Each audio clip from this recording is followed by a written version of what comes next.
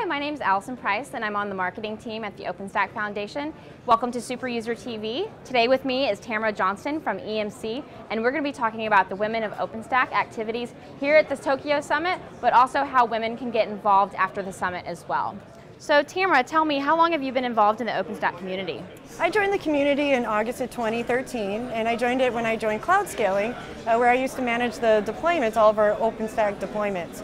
And over the past 2.5 years, I've gotten involved in a few different ways. So one way is I'm an active technical contributor, so I contribute to the documentation. And I recently joined the product working group, so that's new for me. And of course, I've been a part of the Women of OpenStack probably about the past year or so since the Paris Summit. Awesome, that's fantastic. So here we are at the OpenStack Summit in Tokyo. So what activities does the Women of OpenStack have planned for this week? You know, there are a lot of activities, and I think there's more now than there were in any of the past summits. So yesterday we actually had two great sessions. One was the Command Presence Workshop, which was a great session. It was a 2-hour-long session with around 20 people, and really they challenged us in trying to present in a difficult situation. So, you know, a lot of people were throwing questions at us and really trying to make us uncomfortable, but it was a great way to learn how to command presence when you're in a difficult situation. And then last night we actually had the Women of OpenStack networking event. And I think there was, over 200 registrants, and there had to have been at least that many people there. And that was a great event for people to network, and, you know, and thank you to IBM and Intel for sponsoring that. But that was one of the key events to kind of kick off the summit, as we do every year. And then this morning we had a Friendly Faces meetup, which I think was new, and it was just a good way to get some of the new folks to the summit, meet some of the old timers, and kind of learn the ropes and what to do over the course of the week. And then of course tomorrow we have quite a few more things scheduled. So in the morning we kick off with a breakfast session where we're going to have some lightning talks with Xing Yang from EMC and Nikki Acosta from Cisco.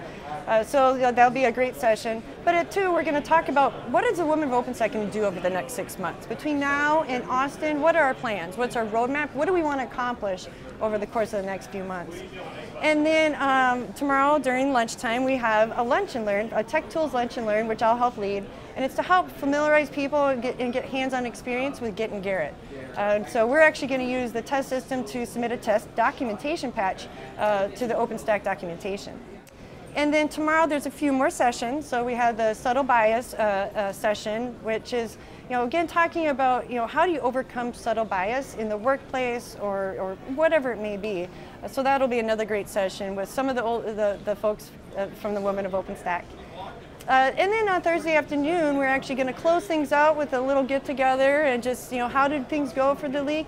What did we learn? What did we take away? And what do we want to do next go-around?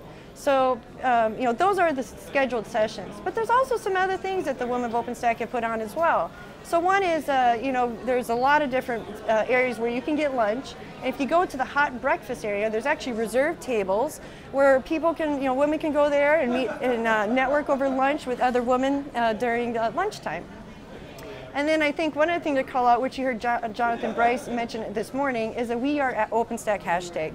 So that's a new initiative that came out of the Women OpenStack and the Diversity Working Group, and it's really to help, you know, raise awareness that we are proud to be OpenStackers, whether it's, you know, because we're here and we're attending, we're presenting, we're networking. So that's a great social campaign that I'm really proud that the Women of OpenStack helped create this for the summit.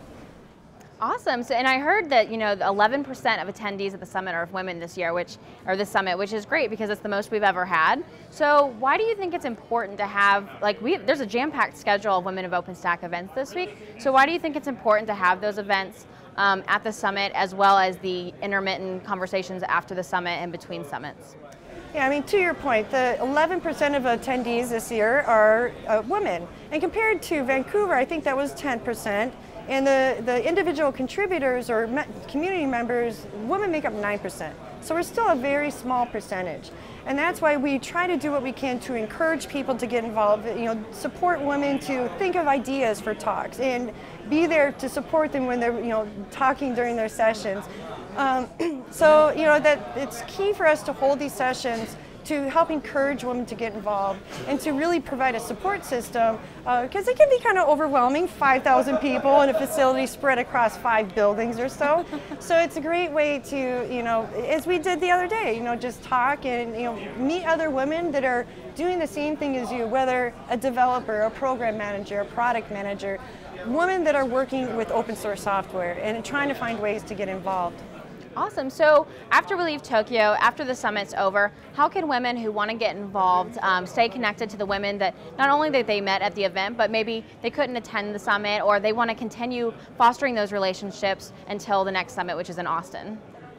So the Women of OpenStack leverages a lot of the same technologies that a lot of the other groups do in the OpenStack community. So one way is we have our own mail list. So you can easily sign up for the mail list, get a daily digest or all the emails. You can kind of see what's going on in there. And that's a great way too to say, hey, you know, I have an idea, or I wanted to know more information about this. You can send an email to the Women of OpenStack mail list, and one of the many great women that are part of that group will respond to you. And then another way is we have recurring meetings scheduled. So we talk about activities such as we did coming up to the summit. So there'll be similar sessions in preparation for Austin. And as well, you know, these recurring meetings, and everybody's welcome to join, we'll talk about the plans that we decided on this week. You know, keep those moving forward and really implement them in preparation for Austin. And as well, you can also use IRC.